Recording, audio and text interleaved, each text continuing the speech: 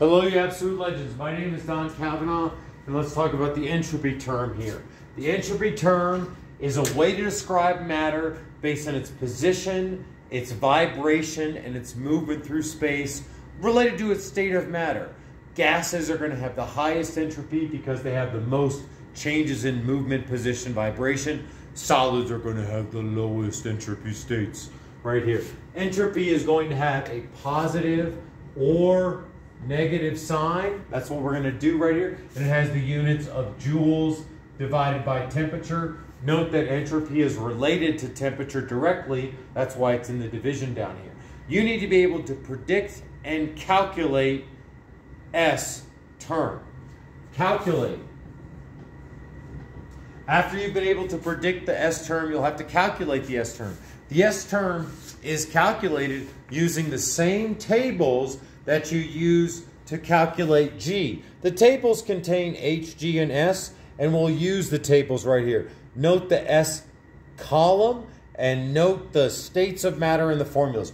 Really look over this stuff with a fine-tooth comb because I make mistakes all the time not being diligent about the details here.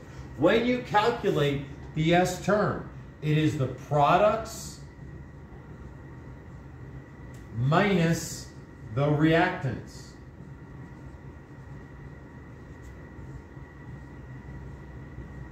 So when you have a balanced chemical reaction, and I'm just going to write in a balanced chemical reaction right here, H2 plus O2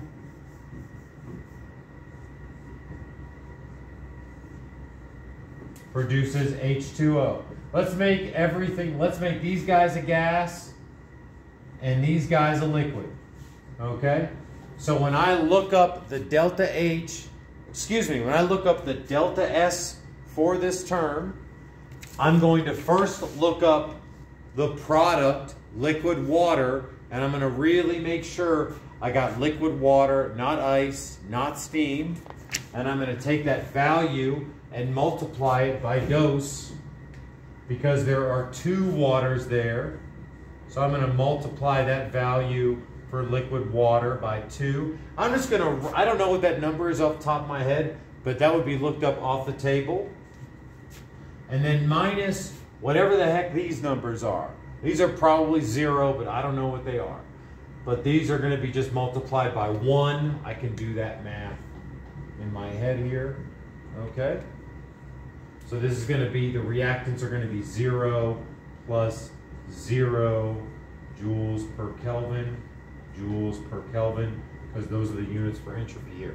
When working with delta S, you need to be able to predict and calculate.